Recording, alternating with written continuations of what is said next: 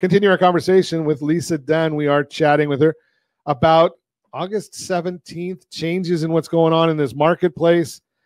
Go on with your thought there, Lisa. Well, this is something that's going to be really important for the current and future home buyers and home sellers, is how business is going to be done in the country.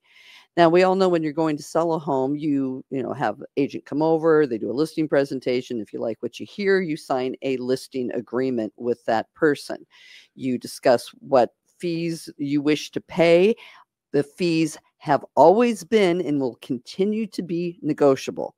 Regardless what you see out there, what you hear out there, the fees have always been negotiable. You don't ask, you don't get. So as a smart home seller and a smart home buyer, ask. Sure. Negotiate those fees. You could do it. You always have been able to do it. And that was a common misconception. Everybody thinks we all sit around and collude what fees are. You know what I mean? In many law schools, I have heard that attorneys sit around and collude on what they're going to get paid. I hear that. I cannot say that's fact, but I have heard that. So you can negotiate as a home buyer or a home seller.